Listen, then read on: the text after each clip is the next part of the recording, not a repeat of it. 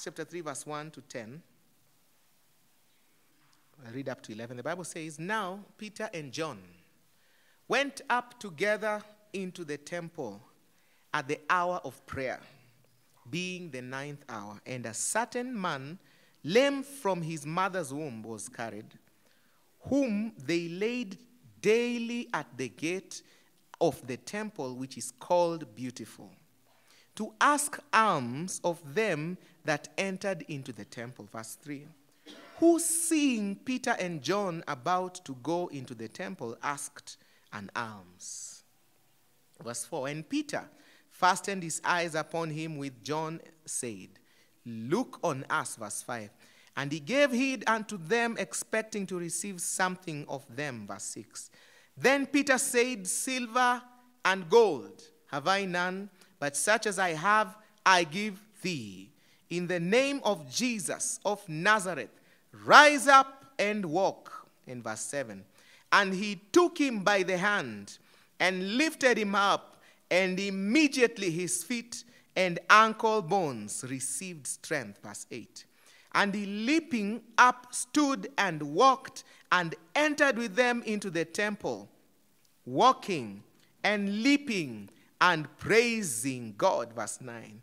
And all the people saw him walking and praising God. Verse 10. And they knew that it was he which sat for alms at the beautiful gate of the temple. And they were filled with wonder and amazement at that which had happened unto him. Verse 11.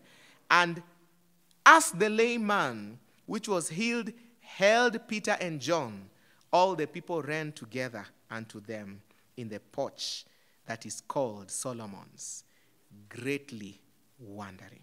Praise the Lord.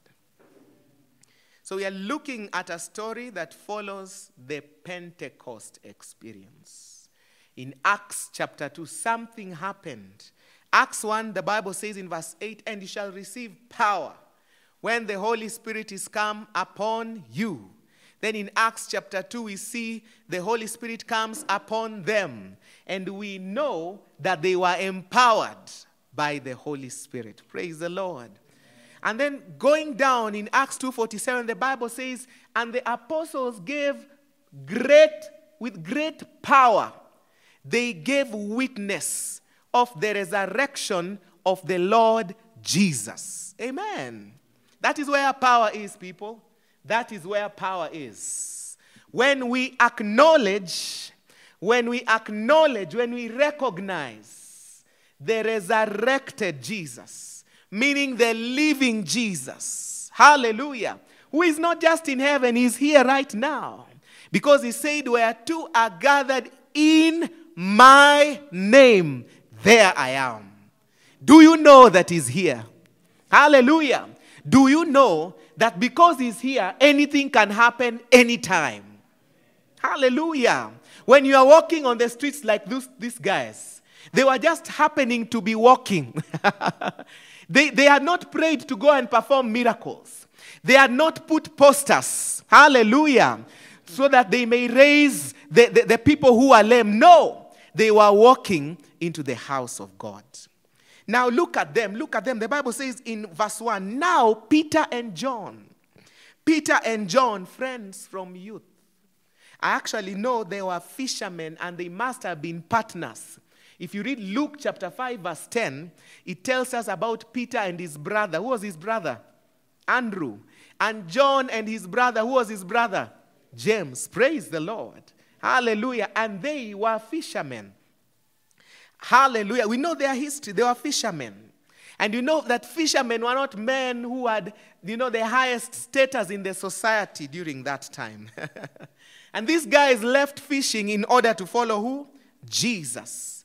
They had education, but just the primary education. Because every Jewish boy had to go through they're called the madrasa, something like a madrasa class. Hallelujah. Praise the Lord. And then later, the higher education, they didn't have it. They were simple men, not fancy, unschooled. In Acts chapter 4 verse 13, the Bible says they were unschooled and ordinary. Because we know people who go to school don't look, they don't want to look ordinary. Hallelujah. They're not just found anywhere on the streets. No. Hallelujah. They are found in offices, putting on very nice shirts and nice coats. Hallelujah. But there was something special about them. They had been with Jesus. Glory to God. Their life was marked with Jesus, not degrees, but Jesus. Jesus, Jesus. Hallelujah. They had nothing else to claim but who? Jesus, Jesus, and Jesus alone. Now, while they were walking as disciples of Jesus, they had experiences with Jesus at a very personal level, more than the other disciples. And I pray that each and every one of us will get to a place where they'll have a personal experience with Jesus. Not the experience we get in church. No, when you are alone in the house. Hallelujah. When you are alone in the car, when you are alone in the workplace, I pray that you get such an experience. Your own experience. Because we see them going with Jesus up the mountain. You remember it was Peter, James, and John. And they saw Jesus in another form. They saw Jesus get transfigured. Hallelujah. Do you even remember it is Jesus who sent them to prepare the Last Supper? Hallelujah. Peter and John sent by Jesus. Do you even remember when they heard about the resurrection of Jesus? They ran quickly to go and check the grave. You remember? Peter went and John went to go and look and check whether there is someone inside that tomb. Glory to God. Now the Bible says these men, the two men, the one who had a close relationship with Jesus. I'm already telling you how you get what we are about to be talking about. A close relationship with Jesus. Two men went up together. Went up together, meaning, the temple was built on a mountain. And there were terraces, some steps going up. Hallelujah, as you are going in. So that's why the Bible says they went up and they were going together. I pray that you find friends who love Jesus. Glory to God. And you go together to the house of God. David said, I was glad when they said unto me, let us go. House of God. Whether it is raining, let us go. Where? Into the house of God. Praise the Lord. So they are going into the temple at the hour of prayer. Now the Bible says the hour of prayer here. Now some believe it was still during the time of the Pentecost feasts. Hallelujah. Glory to Jesus. So they are going there, not necessarily to do to celebrate the feasts of the Jews, to offer sacrifices like they used to do. No, they were probably actually going there to go and preach. Now, someone will tell me, no, they were going to pray. There's nowhere it is written they were going to pray. The Bible has said they were going at the hour of... Angalia Biblia yako. Imesema they were going to pray. No, it just says they were going at the hour of prayer. The hour of prayer for the Jews was the hour when they would sacrifice. Praise the name of the Lord. Hallelujah. They would offer sacrifices. So they must have gone to preach to the other Jews. Probably. Number two, it is possible they were also going to pray. We don't know. They might have been going to pray. Praise the Lord Jesus. The Bible tells us in Luke chapter 24 verse 53, upon the resurrection of Jesus, that the disciples continued in the temple doing what? Praising and blessing God. Hallelujah. Maybe they are going there to lift up their hands and saying, hallelujah. Thank you, Jesus. We praise you, Jesus. Now, this says, being the hour of prayer, being the 9th hour. The 9th hour, the 3rd hour was 9 a.m. in the morning. So the 9th hour was 3 p.m. That was the time, you remember Elijah's time? The time he offered the sacrifice, the evening sacrifice, you remember? Praise the Lord, that was the time. Verse 2. And then the Bible says, and a certain man, lame from his mother's womb, was carried, whom they laid daily at the gates of the temple, which is called Beautiful, to ask alms of them that entered into the temple. Now, we are not told about the name of this man. We are not told about his name. We don't know who he is. Hallelujah. Praise the Lord. But we are told about his birth, that he was born with a defect. Amen. He was born lame. No, this is not someone who had an accident. He was born lame. And this is telling us something. It is telling us something here. It's telling us something that this guy might not have had any possible reasons to expect cure any time of his life. That his situation was helpless, completely helpless. They had not seen, the Jews of those times, they had not seen any man lame from his birth walk. You know, you can break your leg and then later on you go to someone, they tie something on your leg and then you walk again. But this one was born lame. There was a congenital anomaly. Praise the Lord. Hallelujah. And then the Bible tells us something about him. That in Acts chapter 4 verse 22, this man was 40 years old. Can you imagine? For 40 years. 40 years lame. Not walking. He didn't even know what walking looks like or feels like. Now the Bible says, you know, these things are very interesting. Because later on we see him walking. You know, we train children to walk. You know, God's power, don't play with God's power. Glory to Jesus. A helpless man without a name, the Bible tells us, he was carried and he was laid daily at the gate of the temple, which is called Beautiful. I'm not talking about that beautiful.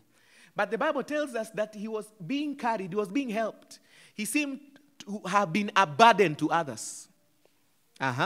Being carried every day. You know, always at the beck and call.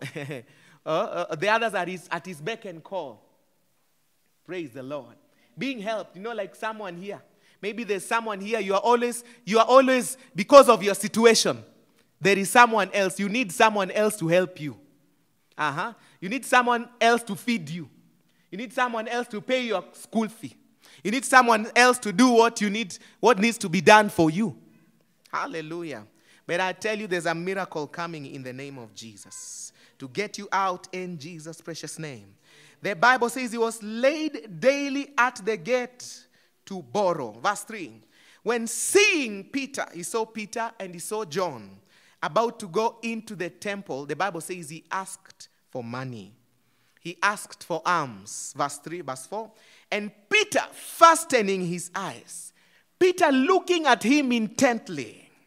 Peter fixing his eyes on him. The Bible says, he told him, Peter fastened his eyes upon him with John and said, look on us. Hallelujah. Look on what? On us. I want to tell you there is something about the eyes and there is something about faith with the eyes. The Bible says that walk by faith and not by sight. Hallelujah. Not by sight. But there is something here that's about to happen to him. That is why Peter wants him to see him. He wants him to focus. No, it's telling him, lift your eyes from the money. From the money you're expecting from me. I want you to see me. I want you to hear what I want to tell you. Praise the Lord. This is another kind of looking he's calling him to. Verse 6, verse 5. He gave heed unto them. Meaning he looked on them. And the Bible says he was still expecting to receive something from them. So this man is expecting money. Hallelujah. He's probably expecting the dollar of the day. Must have been expecting the Kenya shilling of the day, or the 5 bob, or the 10 shilling, the 5 coin that we usually give, on the streets as we are walking on the day. Verse 6. Then Peter spoke and said, silver and gold. Because this man was expecting what? Silver and gold. And there is someone who has come to church today, and they're expecting silver and gold. Hallelujah.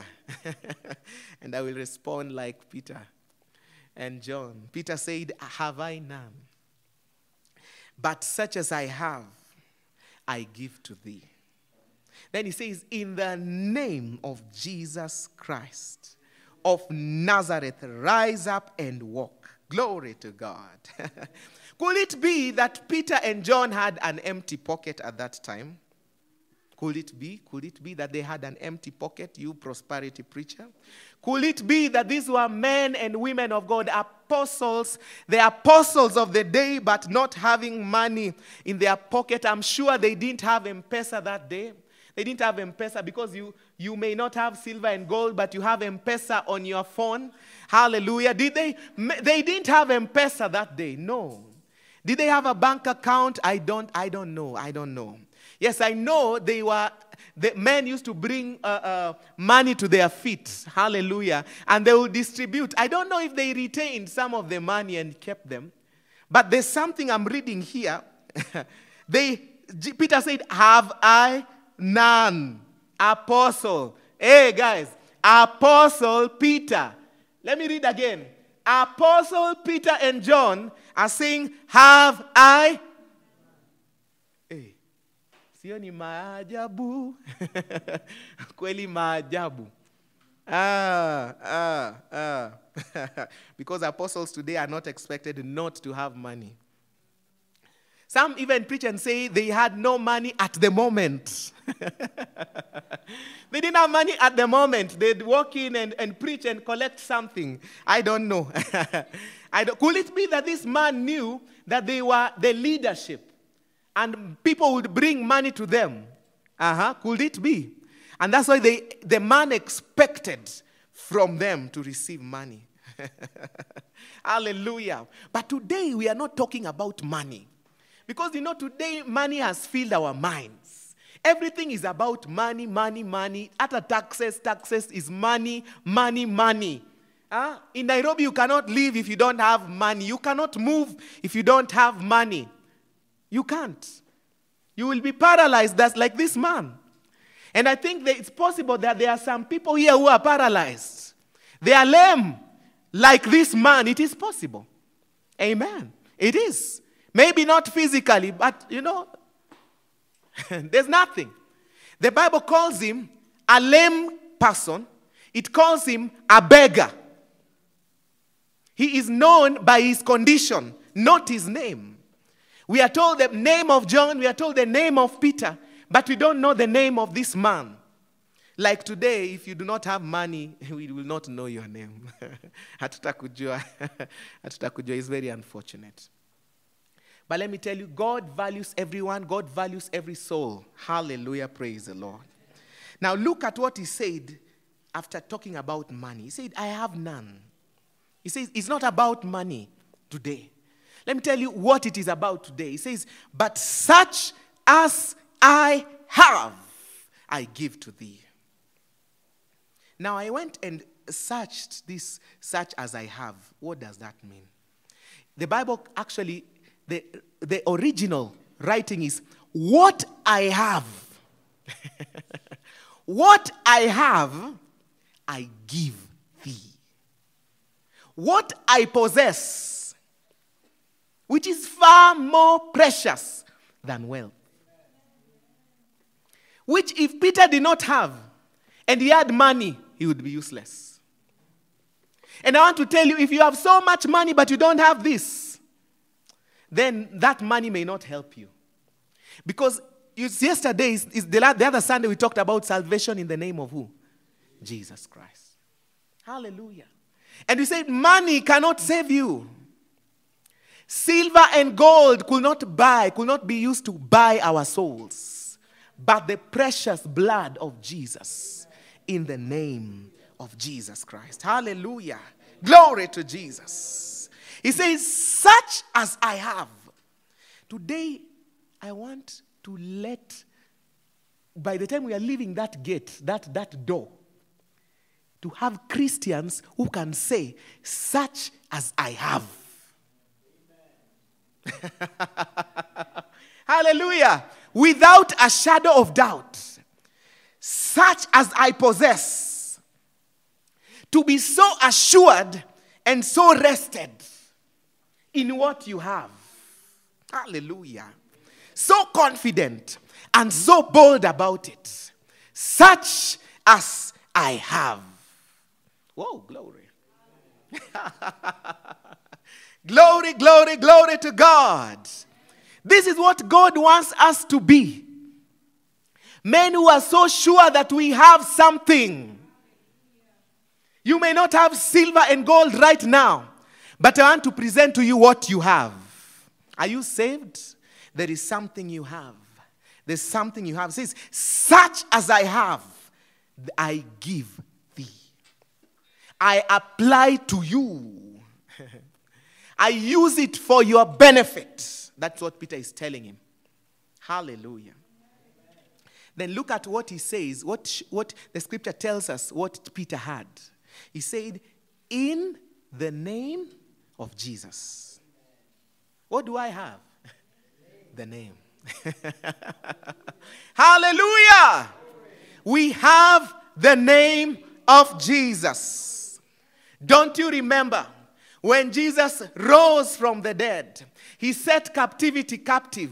He went and sat down in the heavenly place at the right hand of the Father, the place of authority.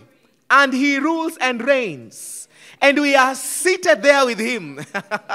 We are seated with Jesus at that place of authority.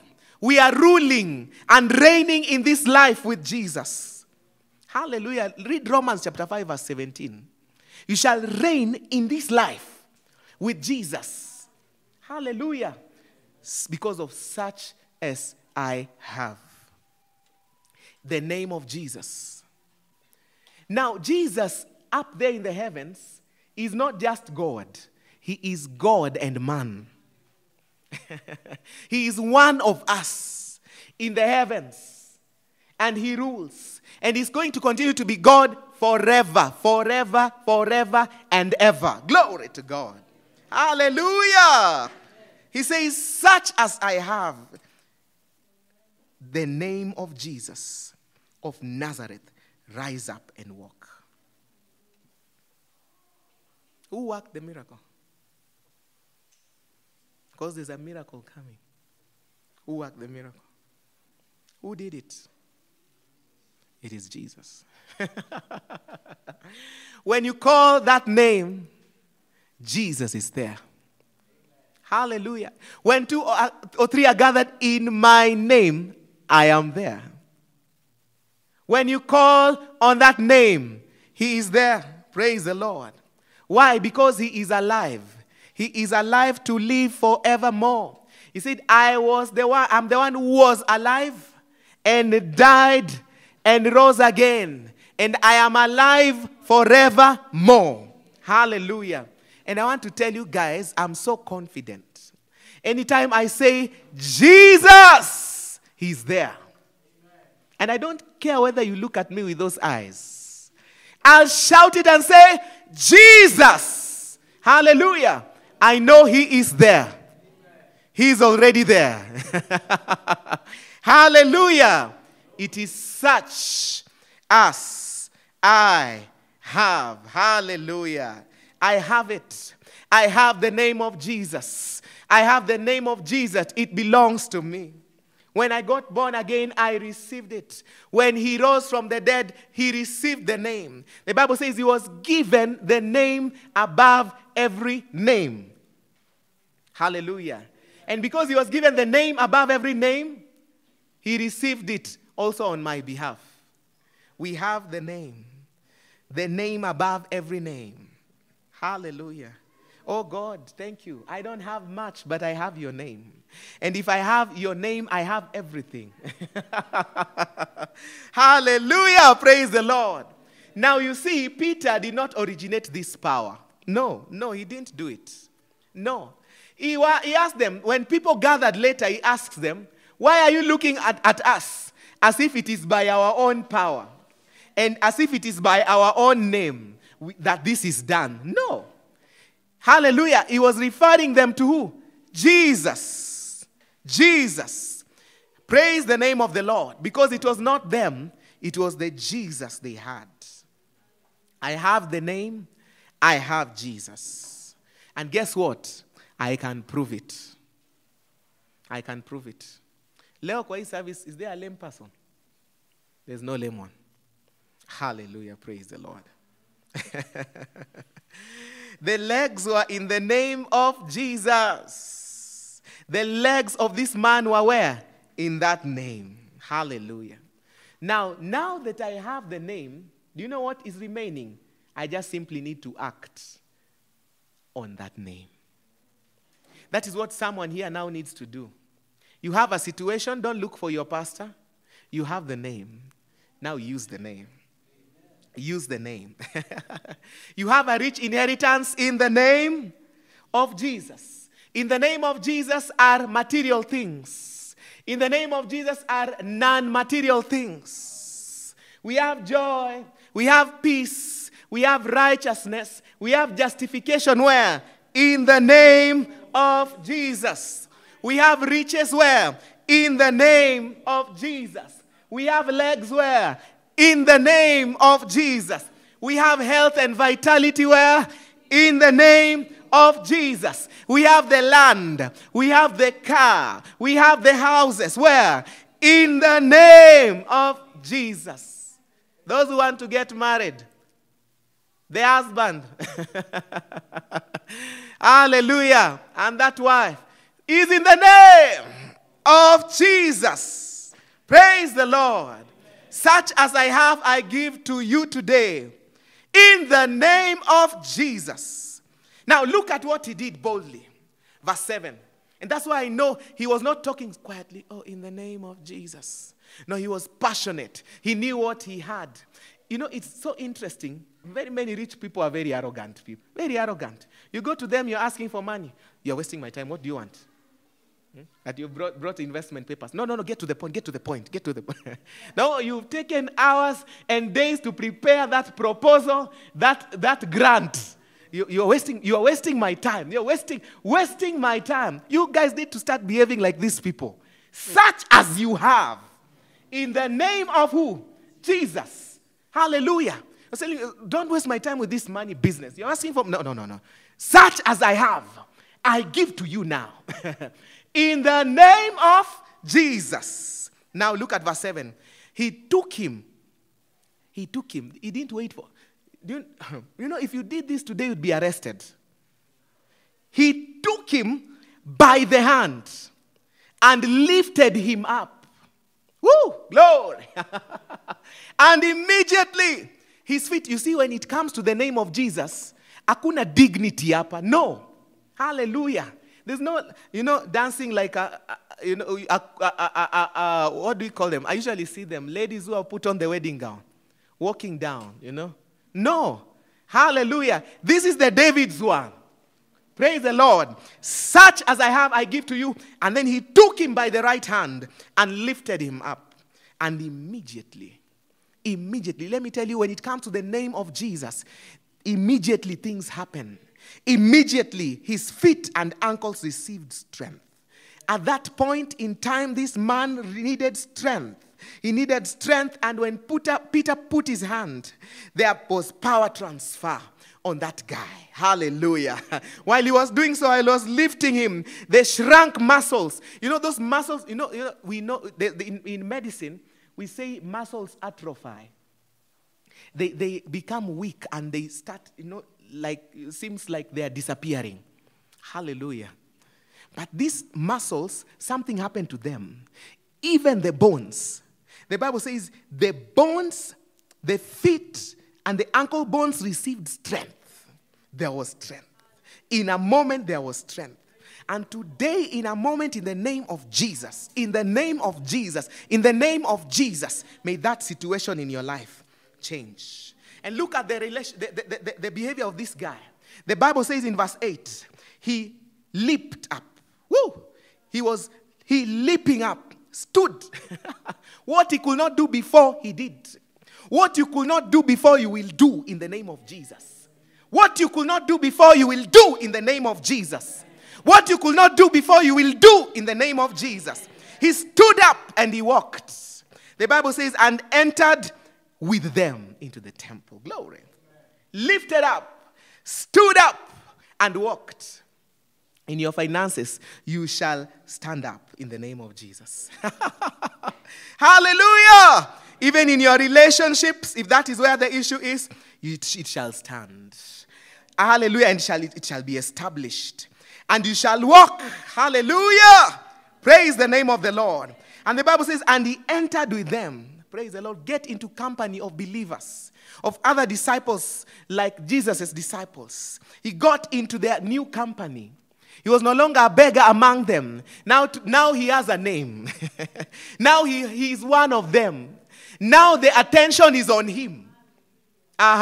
Before was the one giving attention, but this time he's the one who's people now are attentive to him because of the name of Jesus, because of what the name can do. Praise the name of the Lord. Look at verse 9.